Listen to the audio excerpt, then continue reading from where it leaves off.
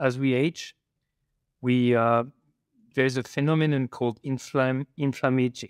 So it's a contraction of inflammation and aging. And there is several things happening as we age. There's what is called the 7 pillars of aging, which basically there's 7 things that overlap between normal aging and neurodegenerative diseases. And out of these 7, the central one is inflammation. So as we age, we have more inflammation going on, and we know that there is more cell adhesion molecules to site 1. So there is cell adhesion molecules that start to be expressed at the endothelium, which is normally not there, or a very minimal quantity. And we start having significant amount of these cell adhesion molecules throughout the whole body. And the brain is very sensitive to that because these cell adhesion molecules, what they do is they collect the immune cells from the brain, from the blood, to bring them into the brain. The more you have, the more inflammation, what we call neuroinflammation, the more inflammation you have in your brain. So that's a normal aging process.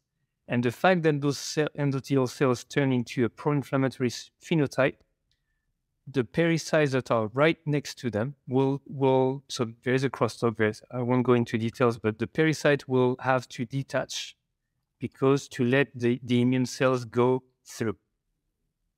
Physically, if the pericyte stays attached to the vessel, there is no possibility for the immune cells to go through and do their job.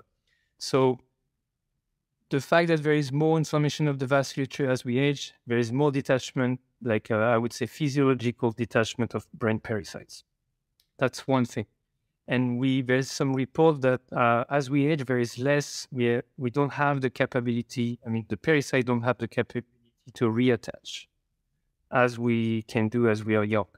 So I don't know if that's clear, but at least there is some hint, that tells us that the fact that the endothelial cells become more inflamed in a way, the vasculature is inflamed, the pericyte will react to that in a bad way. And so they will start shortening their processes also. So I didn't mention it, but pericytes, there's a small cell body with a process, like small processes, like an octopus kind of thing, sitting on top of a vessel. And all these processes are here to push the blood flow, basically, and maintain the integrity. And these processes will shorten because of the inflammation. And of course, if the pericytes are shortening their processes, the flow will reduce. And if it's a chronic thing, if we think about chronically having too much inflammation at the vasculature, the pericyte will chronically detach more and more and shortening their processes. So the leakage of the barrier will come at some point because the tight junctions and everything that makes the barrier intact will start to degrade over time, and the flow will be drastically reduced. So short answer, I'm speaking maybe a bit too much. Inflammation of the blood vessels might be one trigger, and that's something we can target therapeutically relatively easily by injecting drugs IV, right, intravenously. So that would be a perfect way of targeting the vessels to improve vascular function, hopefully.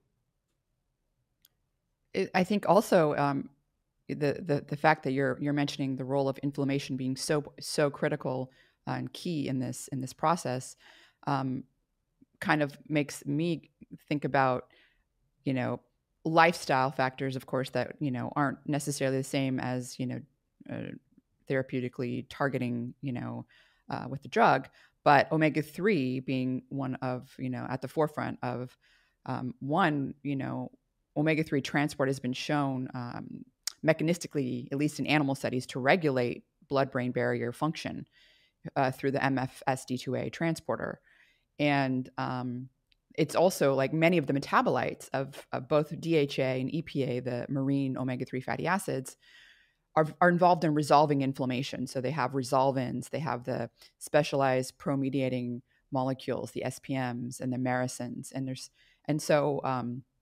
Do you think there could ultimately be clinical relevance for omega-3 status in regulating dementia-associated, blood-brain barrier leakiness, in humans, or maybe something worth exploring? No, I cannot agree more. I think there is more and more studies coming up nowadays, omega-3. And you mentioned MFSD2A, which is one of the markers we are studying carefully because it's specific to the smallest blood vessels in the brain, so the capillaries, and that's where most of the pericytes are. And there is recent studies that shows that as we age and with dementia, MFSD2A, so the receptor for omega-3, it's reduced at the blood vessels.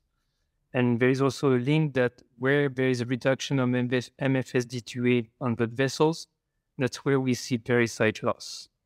So we can almost connect what we were saying earlier. Of course, these are just a few studies and it has to be confirmed.